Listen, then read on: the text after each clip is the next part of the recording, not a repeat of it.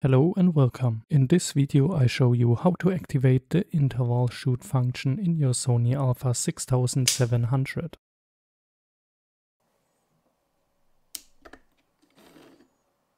Go into the menu to the red section Shooting, Level 5 Drive Mode and Interval Shoot Function.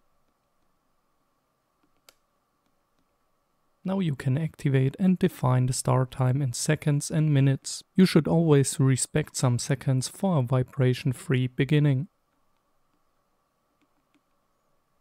The shooting interval in seconds is the duration until the next picture.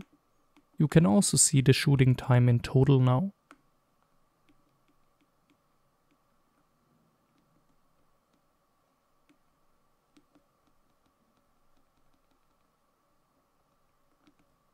The number of shots is the amount of frames of your total time-lapse sequence.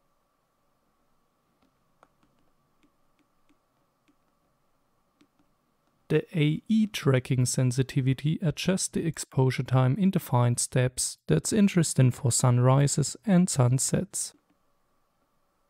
You can also choose the shutter type with mechanical or electronic shutter. The shoot interval priority will decide whether or not to prioritize the shutter speed or the selected program like aperture priority. You can start the interval shoot with the trigger.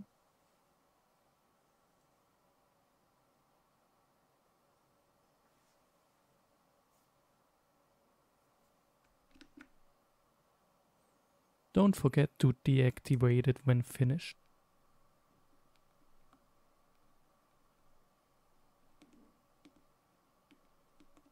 That's it. I hope this video helped you. I would appreciate a like and or subscribe. Have a nice day.